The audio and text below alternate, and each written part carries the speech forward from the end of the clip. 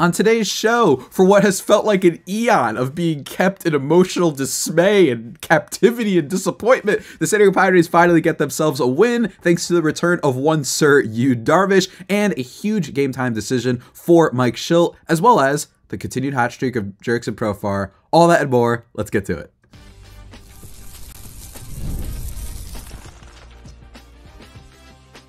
You are Locked On Padres, your daily San Diego Padres podcast. Part of the Locked On Podcast Network, your team every day. Greetings, ladies and gentlemen, and welcome to another edition of the Locked On Padres podcast, which is part of the Locked On Podcast Network, your team every day for Wednesday, May 1st. Happy May, everybody. Hopefully all of you are enjoying the first day of this new month. Of course, as always, I'm your host with sometimes occasionally, but certainly not always the most, Javier Reyes. You might be familiar with some of my baseball-related work over at justbaseball.com, where I write about not just the Padres, but general baseball stuff in general. Very good website. I also host a podcast for them. Another one, if you can't get enough podcasting from your boy, called Baseball versus the World, where I recently did the City Connect Power Rankings with a special guest in Ethan Budowski. You can go check that out. You can also check me out on Twitter if you would like, at Javipeno, Javiiipeno. And we are free and available on all platforms, of course, as you know. And folks, finally, we get to do an episode with a little bit more levity, a little bit more happiness, as the San Diego Padres got themselves it's weird to call anything this early like a must win, but just in terms of vibes, man, this felt like a must win. It really did. And it didn't start off on a hot note. It really didn't. This was a little scary, and there's still, even despite the win, some criticisms that I do have of the team in general. A lot of things didn't go their way. This wasn't a clean blowout victory or even a walk-off or anything like that. I thought that it was actually a little bit of an ugly game, at least in my opinion. But, folks, we're going to get all into that stuff today. Today's episode, guys, is brought to you by PrizePicks, the easiest and most exciting way to play daily fantasy sports. Go to prizepicks.com/LockedOnMLB and use code all lowercase LockedOnMLB for a first deposit match up to $100. For today's episode, folks, the vibes are good. The vibes are good, and we are immediately going to have to talk about Yu Darvish, because Yu Darvish is a little bit of a mini vibes king. Yes, he has been inconsistent over the years. Yes, his health has been the big issue, and he just returned. But I think all things considered, the guy was amazing, like genuinely amazing. Although he only went 5 innings and only threw 70 pitches, he certainly wasn't bad. 5 innings, no earned runs, no walks, 3 strikeouts, just 3 hits allowed. I liked what I saw. I think what we saw was kind of like the best case scenario for Yu Darvish, where he's just this guy who can be not like the big strikeout guy. I've talked about this before, but a couple years ago when his strikeout rate declined, he made up for it by not just getting hit really poorly, and then just made up for it with really good control. And while, yes, he would give up a homer every now and then, and just that wouldn't be great, he'd still give up the hard contact. Although hard contact has never been a big issue with me for Yu Darvish, because I feel like if you're able to finally make contact with him in the right way, like, it can usually lead to some big hits. I'm just not concerned about that. And he comes back and is really good. Look, 3.45 ERA on the season. He's been officially, after that, basically the second best starter for the Padres. One thing about his starts is that while he hasn't been insanely good, before this he was a 4.18 ERA guy, he's at the very minimum, and this was a thing heading into the season, which was, I think at the minimum, he's going to be at least a good starter as long as he's healthy. Maybe he won't return to that Cy Young thing or the All-Star thing from 2021 or the fully complete campaign that he had in 2022, but he's still going to be, I think, a very effective pitcher. And having him back cannot be understated. Like, just because it's possible that the Darvish of old is gone and you're not going to get those type of starts where he goes 7 innings, only gives up 1 earned run and gets 7 Ks or something like that, it's okay. Like, he still can be effective. And I think that with this team, in theory, the starting rotation should be able to make up for any pitcher who doesn't pitch at a ace Cy Young level, right? We don't just have to have what you got from Blake Snell last year. In fact, the big issue with the Padres has just been inconsistency with guys like Michael King, with guys like Joe Musgrove especially, which we talked about on yesterday's show. Like, which one are you more concerned about?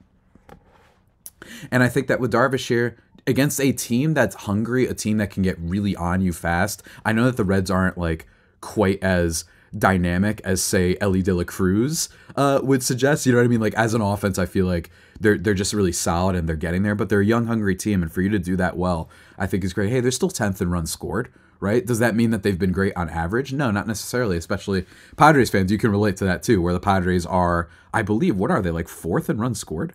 Let me check this, by the way. I forgot. They are 3rd in runs scored, so I was close.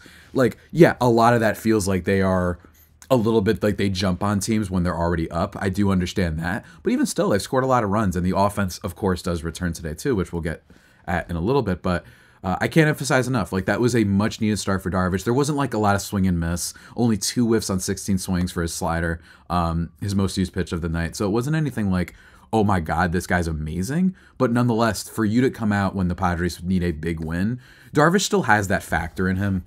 Whether this is fair or whether this is like old school of me and it's ignoring analytics, I don't really care. He still has that vibe that like in a big game, there's few starters that you want instead of him, at least on this Padres team, I should say. He just has that vibe to him. I know that he had the Dodgers series back when he was with the Dodgers, but that is also looked at a little bit differently because I believe that series was in 2017 when the Astros got found out for their whole scandal. But like Darvish, what more can I say? The guy was really effective, and I'm very, very happy that he is on the San Diego Padres, although that does not excuse, what's it called? The contract, in my opinion. I still think the contract decision was very foolish. I just thought that I didn't understand why you were extending a guy until he's in his late 40s. Like, before you had to. You could have just waited till free agency and then probably got him for like 3 years for a lot less, based on the season that he had last year. Like, just very, very weird stuff from Preller, and I'm not defending that, right? Like, I'm not defending I'm saying in a vacuum, like, as a pitcher, I still think he could be effective. So, shouts to Yu Darvish, and shouts to the fact that started this game off with a 1-2-3 inning. I saw a lot of people joking on Twitter being like, all of San Diego breathes a sigh of relief. Unbelievable. They managed to get through the first inning unscathed, because as of late, the pitching has been so bad, particularly with starting pitching. And yes, I know the bullpen had that blow up, and there was some bullpen issues in this game too. But for the most part, it hasn't been them. It's been the starting pitching, just never knowing what you're going to get. It's always wild. You know what I mean? And it's kind of really affected them because the Padres offense, at least on the the tertiary level, like of runs scored and home runs and batting average and on base, they've been among like some of the top 10, in all those categories in baseball. So just really cool to see. And I love that everyone was joking about that. The 1-2-3 inning was phenomenal to start off the game, especially with Ellie De La Cruz at the top of that lineup, who hit one to Mars yesterday against Matt Waldron. So really good stuff from Yu Darvish. And I think that with this Padres team, if they're going to go far, if they're going to be effective, especially with how King and Musgrove have been, they are going to need Darvish to step up big, at least until those two get right, if they ever get right. I have more optimism about Joe Musgrove. I think I'm the only one, as opposed to Michael King, but we'll have to see. We'll have to see how that goes down. But for now, much needed, good start. Just a normal thing from the Padres, thank God, right? But the Padres as a whole did not really exceed not exceed. They didn't do, in my opinion, play all that well yesterday. Yes, they get the 6-4 win, but they also have some errors go their way. They have some batted balls. There's a Spencer Steer error at one point with the Jackson Merrill fly ball. There's an error at third base, I'm pretty sure, that occurs in this one. Yeah, the Reds made 3 errors on the night. Like, that was a big part of this. But at least the Padres did win. I'm just throwing it out there just to critique that, like, they still had some moments. They still had some moments with runners on base that they didn't get a clean hit with, although they did get one big one that we're going to talk about in a second. So it wasn't a super great game. My biggest favorite thing that happened, though, is Yu Darvish. Excellent work from Darvish. Hopefully he can carry that going forward and, be a guy that we can rely on a decent amount. But ladies and gentlemen, that's of course not all. In terms of that first inning, before we go to break, I just want to shout out that the Padres, once again, and I tweeted about this, this team is amazing. They start off bases loaded with nobody out. Profar gets a single, who by the way goes 3 for 4 on the day. Tatis draws a walk. Cronenworth hits into a fielder's choice, swings at a ball that was like a really poor swing, and then of course there's an error which allows him to get on base. And the fact that then you get a Machado line out, which for the record, he might have gotten unlucky on. Right, like he might have. It was expected batting average according to Baseball Savant of 590, but he lines out, caught by Cruz up the middle. Bogaerts hits a horrible, just a horrible swing that barely goes anywhere. Weak contact, fly ball, and then Jackson Merrill flies out. Although he made slightly better contact, that's frustrating, and it was especially frustrating to see how quickly all of them went down. Right, that was arguably the most frustrating thing, and that's always one of the frustrating things about the Padres, is that the residual hitting and just the putting together really good at-bats doesn't seem to happen very often outside your Profars and maybe even your Ha-Seong Kims, who sees a decent amount of pitches per appearance. Just a little frustrating, but nonetheless, they still get the W. We're going to break it down even further, guys, but before we do that, I want to take a second to talk to you about someone who might help you for this Mother's Day. Ladies and gentlemen, someone that might help you if you're in the mood for a big old grubbin, and that is our good friends over at DoorDash. Look, ladies and gentlemen, here's the deal. 50% off your next order, up to $15 when you spend 15 plus more on your next flower, convenience, grocery, or retail order on DoorDash with the code LOCKEDONMLB. See, it's easy. It's not even going to be that hard to remember. You won't even have to look and listen through this podcast again. That's how easy of a code it is. So shouts to the people at DoorDash, guys. And what I love about it is, look, if you need same-day delivery stuff, DoorDash has you covered. You guys know all these delivery apps are all the hip, trendy thing these days. So go check them out, folks. It is really, really cool. And hey, Mother's Day's coming up. May 12th. May 12th, just to remind y'all out there who might have forgotten. So if your mom, maybe she's feeling a little sweet toothy, you could do that. Maybe you want flowers. Boom.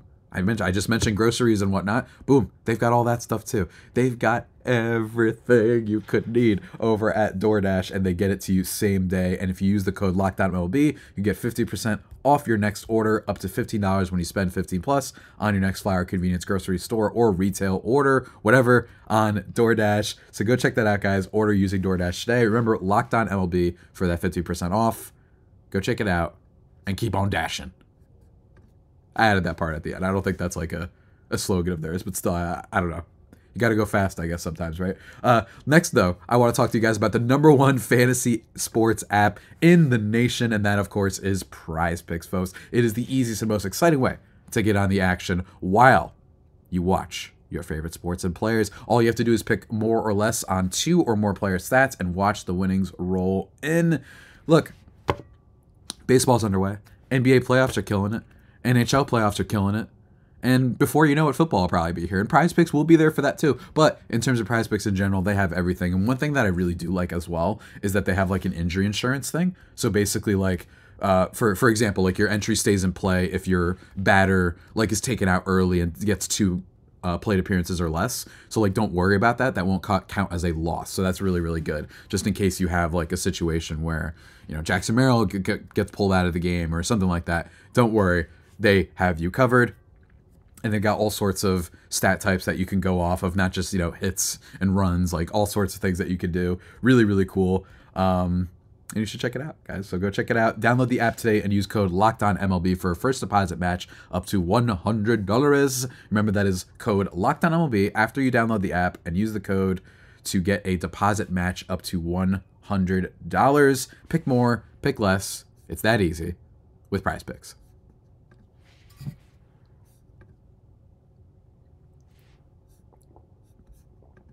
And just like that, we are back, ladies and gentlemen, on the Locked On Padres podcast, your team every day, free and available on all platforms, folks. Let's continue talking about the recap, because I just mentioned the first inning, not the best of starts. It was very Padres. Like, we were like, oh my God, they're doing this again. Bases loaded, nobody out. And again, I do give Machado credit. Like, it was just a little bit unlucky, didn't put the ball at the right place, but made good contact. And it turns out to be a little bit of an omen, a little bit of a foreshadowing, a little bit fortuitous, dare I say, for what happens for the rest of the game. And I already mentioned that the Reds did play sloppy in this game, overall. Like, I just mentioned with the bases loaded getting out, Cronenworth swung at a horrendous pitch that was inside that probably should have been a double play.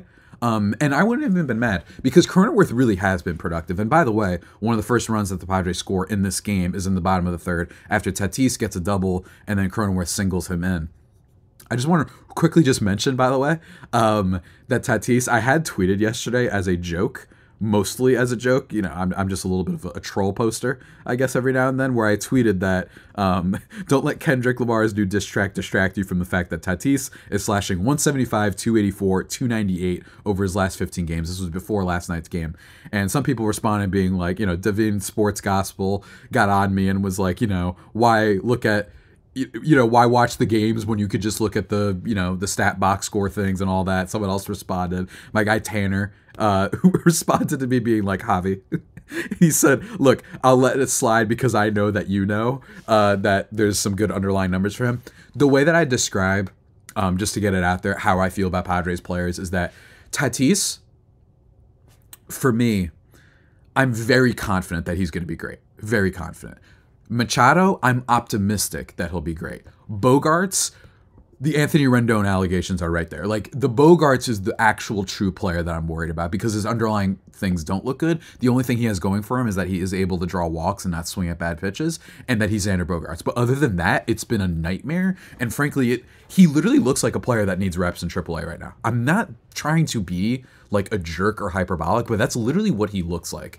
And I've said it before, hard hit doesn't explain everything. It doesn't. A good example of this is that Trent Grisham always had a high hit rate, and he actually had like a hard hit rate spike in the second half past couple seasons where it was like, oh my God, like, is he figuring it out? So no, it's not everything. But for you to be a guy who had that issue, had an injury issue, for it to go down significantly one year and then to drop even more the next year, that's why I'm concerned about Bogaerts. This isn't like a one-off, oh wow, what happened? He was really great last year. This is now second year in a row where the drop-off has happened as hard hit. So I don't know. I don't know what else to tell you guys about Bogaerts. But in terms of Tatis, the only thing that I legitimately don't think, though, is maybe this isn't going to be like his MVP season. That's totally, I think, a reasonable take. Only because he's doing that same thing where I feel like he presses a little bit at the plate, where he does swing at some of those first pitches. It feels like he's trying to leave the yard. Has he been a little bit unlucky? Of course, right? Like, that's the big thing with Tatis is over those last 15 games, the sample side, his weighted on base versus expected weighted on base, which is what I personally like to use the most when judging slumping players who are hitting the ball really hard. Like, if there's a huge discrepancy between the two, then I really like looking at that. And for Fernando Tatis Jr., he's got one of the greater splits in that area for a guy who hits the ball as hard as he does. In terms of his weighted on base, he's got 338, and his expected weight on base is 400. Like, that is too much of a... If it was like 360, I'd be like, maybe he's not going to rebound into being a superstar. But if it's 400, I'm like, oh, it's going to be great. I do wonder, though, because of the fact that he's been pressing, and that's one thing he did last year, and it could be a product of just really wanting to get back to that jolt, get back to what he was in 2021 and 2022, where you're just like, or not 2022, 2021, where you're just really excited and you want to, help this team and be the hero and, help get everybody excited again with the medallions and the swag chains and the photos and the flexing, all that stuff. I do wonder about that. He's been slightly inconsistent on defense this year. Most of that, in my opinion, coming from some early on games, and the fact that he just hasn't had like as many opportunities to throw runners out, which I think, and I talked about this last year, that I think that his defensive runs saved metrics, I think, did get not inflated. Inflated isn't the right word, because he's a very good defender and he gets to the ball quick. Inflated would be an example of inflated defensive stats. Maybe for me would be like Profar's year in 2022, where he just got so much defensive value from the fact that he threw out like 6 runners in 2 weeks or whatever because they all kept running on him, as opposed to his overall arm strength, his range, his catching ability, all that stuff. Where Tatis, all those latter attributes are there, but he hasn't had too many opportunities to throw people out, aside from that bum Trey Turner in Sunday's game, which was really great, and then a couple weeks ago against the Brewers. But still, I think he'll be good there. I'm not worried. Like, it says he's got 0 outs above average. Don't worry about it. Like, give him time, and I think that he's going to get a lot better. But anyway, back to the game recap, folks. In terms of the rest of this game, though, basically nothing happens for a good while. For the next couple innings, right? You get to the bottom of the 5th, and this is the story of the game. It is Mike Shildt. First of all, Tyler Wade gets a single, which means that he, of course, is going to start the next 15 games unabated. So can't wait for that. Profar gets a single. Again, 3 for 4. Guys, I'm really starting to wonder about Profar. Like, I'm really starting to be like, oh my gosh, like, is this guy just going to be really good? Frankly, he's literally already worth what the Padres paid him, which is $1 million. So, like, I'm not, right? Like, even if he has a fall off, this has already been so amazing. And it's, again, I don't really know what else to say. Like, he's just been so phenomenal this year. I love him very much. Even if, there's a couple moments where you're like, his defense isn't great. It's okay, though. It doesn't really matter. So shouts to him. And he did get a little bit lucky in this game. One of his singles had an expected batting average of 10. So he did get a little bit lucky on that. But the other two, he did not. So Good job, pro. In this game, after you get that, then you get a fielder's choice. Again, a lot of errors by the Reds, which is why this isn't an enthusiastic W for me. Just a much needed, like, sigh of relief W. Does that make sense? Sigh of relief win versus enthusiastic win, as I hit Tatis on the head, the bobblehead.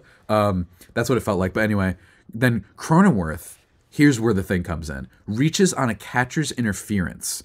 Because originally, though, it was a ground out and fielder's choice that allowed, I believe, Tyler Wade to score.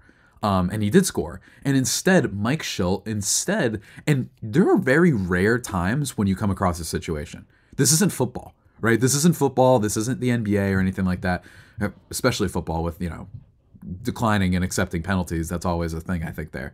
He could have just let that play happen, and then you get the free run, and then you're up, I think at the time, you would be up 2-0 for a team that's been really struggling lately to put together an offense. And instead, he elects not to, and he takes the Jay Cronenworth catcher's interference, which my mom had brought this up, that she was like, does it feel like a lot more catcher's interference has happened lately? Leave your thoughts in the comments.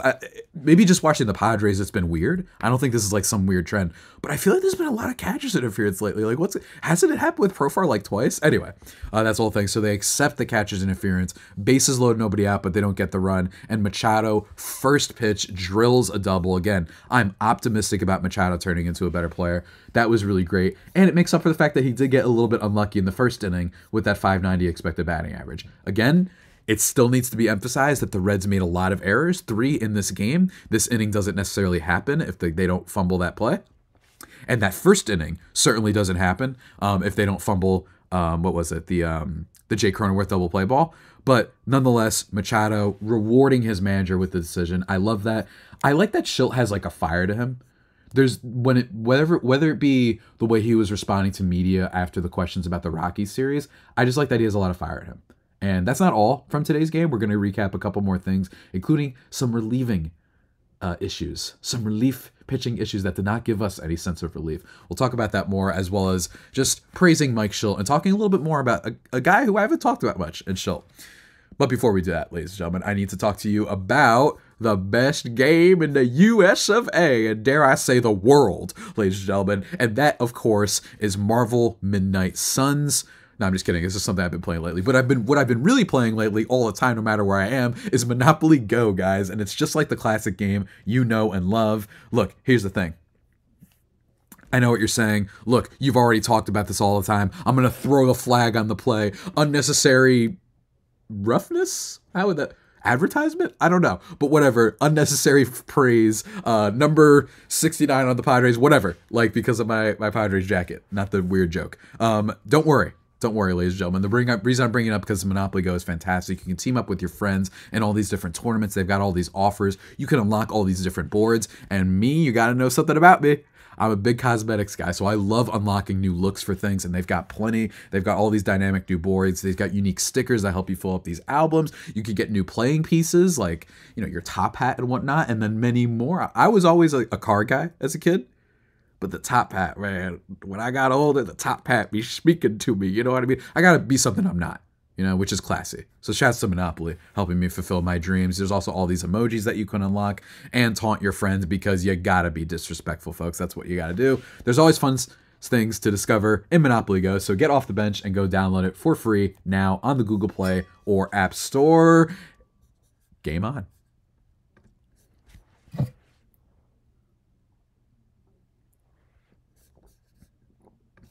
And just like that, we are back, ladies and gentlemen, here on the Locked On Padres podcast.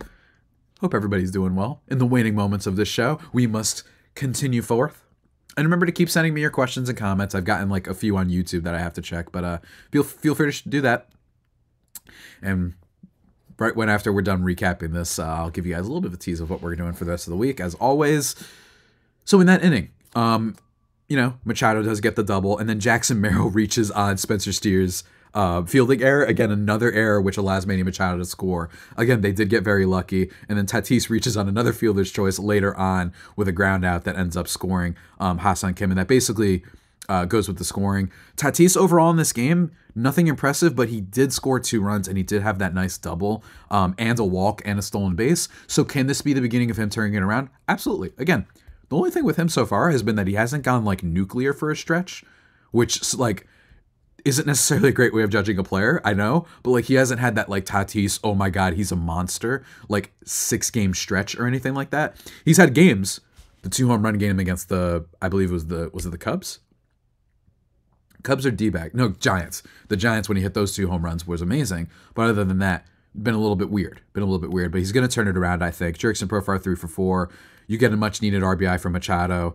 Merrill might be slowly hitting the rookie wall. I will say he hasn't looked as sharp lately. It's mostly because he hasn't tapped into too much power. The last time he got a hit was the April 23rd game against the Rockies, just to give you guys an idea. So he hasn't been great there. He hasn't really gotten on base at all. So he's in a little bit of that rookie wall slump. Talked about this with Armley and about how he's going to take some time to tap into the power. But at the very least, even if he slumps guys, remember that can be outdone by the guys who should be performing. Tatis, Bogaerts, Machado, Kim, Cronenworth, all those type of guys. I'm not saying they all aren't, but that can be made up for with the guys you're expected to do well from, not this kid who's going to be a Rookie of the Year candidate. And remember that as long as he's better than Grisham, that's such an upgrade for someone who's like 20 years old and can barely drink yet, right? So shouts to that. Other than that, not too much to report. Bogaerts goes 1 for 4, whatever, bloop single as usual.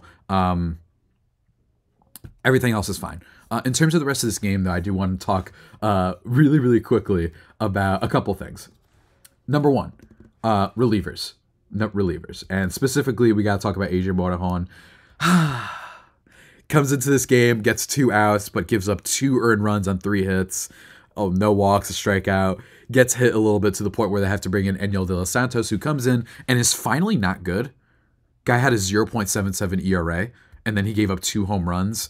And look, it happens. He did have a nasty strikeout on one of his sliders, by the way. That was incredible. Like, it was to get out of the jam that Adrian Morejon was in, but gives up 2 solo shots. Look, at least the Padres had a lead. And in fairness, like I said, 0.7 ERA. He was going to give up something at some point. I don't think this guy's Josh Hader in his prime. I don't think this guy's Mariano Rivera. But he's been really solid. So do not let that take away. I'm not worried about Santos. That was hopefully he just got it out of his system. Like, it's going to happen sometimes, and he hung a couple pitches, but it happens. Yuki Matsui makes up for it. 1 2/3, gets 2 Ks in this, which I love to see. And then Robert Suarez comes in and shuts the door. But with Adrian Morejon, man, it's just kind of epitomized the Padres a little bit, where like right when everyone was starting to pay attention, right when I got a question from one of you to answer on this podcast about whether or not I buy into Morejon as a reliever, which I still am optimistic about him, that he'll turn into a useful pitcher, because he's always had a great fastball in terms of velo and whatnot. So if he works on that, and some of the stuff plus metrics on it have been good, but it's just very Padres, and very unfortunately, and this is mean, but it's kind of been the story of Adrian Morejon's tenure in San Diego and his career, right? Like, it just feels like whenever we're starting to pay attention, he does not step up and he doesn't become whatever it is that we need him to be. I'm still optimistic. They sent down, as I mentioned the other day, they did send down Tom Cosgrove, who I feel like is this year's Luis Garcia or Nabil Crismatt, one of those two. Like, great relievers who did well for you the previous year, who just fell off a cliff.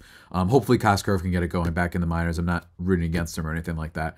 But, hey, can Morejon be effective? Absolutely. We've seen Santos, we've seen Matsui, and we've seen Estrada come in and be awesome so far. That's been a nice little upgrade for this team. Don't sleep on that. This is why prospects can be fun. And then lastly, Robert Suarez comes into the game. His fastball looks fast on TV. Do you know what I mean by that? And I know that 99, there's something about his delivery. I think it's more of an optical, like just an aesthetic thing, but his fastball is just crazy, man. I mean, Robert Suarez, my lord. And that's always been a thing. I really like that while he doesn't get necessarily as many crazy strikeouts as you would like, and he does when he gets hit hard. The fact that he's been able to generate a little bit more strikeout stuff this year, 24.4% this year compared to 22.2% last year, has been really good. His whiff percentage has been really even across the 3 pitches that he's focused on, which I've noticed so far this year. Only 3 pitches. He did throw a little bit more pitches last year with his slider that he threw 4.5% of the time. But this year, just a little bit more consistent. I like that he's been generating more whiffs. I like that he's putting away batters more with his sinker. That's what he's been using. It just feels like he's edited a couple things and he's been better. I talked about him as one of the big X factors heading into the year, and he's absolutely succeeded so far. In terms of comparing him to other relief pitchers, he's currently tied for 14th. Or tied for 13th, I believe, with Evan Phillips for the best ERA among relievers. Some other ones that I think that are really good that are above him, Emmanuel Clase, that's elite. Dylan Floro, I talked about how I was interested in Dylan Floro at one point. Don't know if he's elite, but still, Yami Garcia is really good. Evan Phillips is really good. Clay Holmes of the New York Yankees is very good. He's also gotten a lot of save opportunities. He has 9 on the year. In fact, the only people that have more saves, or in the same area, I should say, as Robert Suarez, are Clay Holmes with 9, and then tied for the most are Ryan Helsley and Robert Suarez. So, shouts to those guys. Ryan Helsley, similarly, speaking of the devil, he was a guy who was electric 2 years ago with the Cardinals, and then fell off last year, and everyone's like, what happened? And then this year he's back. Same thing for Robert Suarez. Electric 2 years ago, fell off last year, mostly due to injury, and is better this year. He's going to give up something at some point. He doesn't get as many strikeouts as I would like.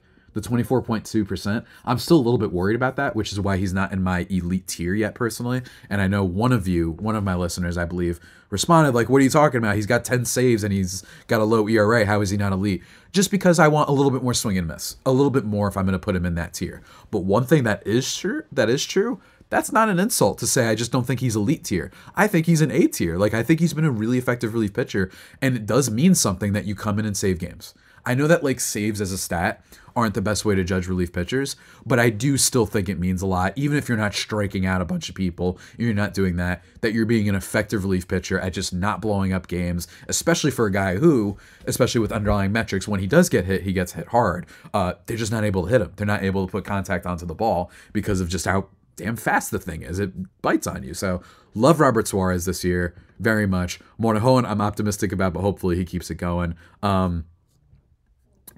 It's funny actually in this game, speaking of bullpen, Emilio Pagan, former friend, and also Nick Martinez, former friend, I forgot to mention, starter for the Reds in last night's game. It's just funny that Pagan, has given up more home runs among relief pitchers than anyone. Again, guys, it was a nice W, but the Padres really didn't play all that well. The Ha-Seong Kim, getting worked back in a count after being 3-0, and by the way, that count, getting basically every strike call to go his way as a ball, and then for you to be, to strike out, and then Tyler Wade pops out. Not great. Again, not a very pretty game for the Padres. Pretty in terms of pitching, I think, yes. I know they had 4 runs given up. I know, but you saw some cool things with Matsui, with Suarez, and especially with Yu Darvish that it's some positives to take away from this game. Whether or not they can build on it, we'll have to see. They play a little bit earlier today, 4:10 p.m. for me. So that's like 1:10 San Diego Pacific Coast time. So shouts to you folks who get to go on your lunch break and watch the Padres. Hopefully they can win this one. And remember the feeling of the W, because if they win today's, all of a sudden, I promise you, all the fans that are being miserable, everyone's going to start getting a little bit more optimistic because that's how we are. The big series is going to happen. What's really going to be a big thing is this D-back series this weekend against an arch rival, against a team that's, in my opinion, very good and has been slumping, just like the Padres, right? They've actually been slumping just like the Padres so far in a lot of ways. So hopefully we come out as that series this weekend being the one that we went off from. But speaking of D-backs, guys, and also, since we're at the end of the episode, in terms of the future of this podcast, tomorrow's episode, I'm going to be talking with Jeff Carr of Locked On Reds, doing a little bit of a series recap, getting his perspective on the whole thing. Maybe will these teams meet each other in the postseason? Are the Reds, the upstart, fun, young team of the year? We'll be talking about all of that. And then, as I mentioned, the D-backs, Friday, Millard Thomas, longtime guest and homie, friend, GOAT of the show, will be on to preview this weekend series against the D-backs. That should be a lot of fun. I haven't talked to him yet this season, I think. No, I think I have. Have I? I don't know. In terms of regular season, I don't know if I have, but really excited to talk to him about that and the Corbin Carroll slump and all that sort of stuff. So look forward to that. And also, go check out my new episode of Baseball versus the World, again, with the City Connects I did with my friend Ethan. Really, really fun episode. And I just want to be very clear, I reacted to his rankings and then we gave superlative awards. I'm not responsible with where he ranked the Padres City Connect. Although I'm curious, leave your comment below. I'm just curious what you guys, my listeners, think of the Padres City Connect. I personally really like it, but curious to hear from you. But with that all being said, everybody, that about does it for today's edition of Locked On Padres podcast, the only pod that may be better than the Padres themselves. Follow me on Twitter at Javipeno, JAVIIPENO. Get the podcast wherever you get your podcast from, including the old YouTube. And until next time, stay safe and, of course, stay faithful. My Fire Faithful homies, take care.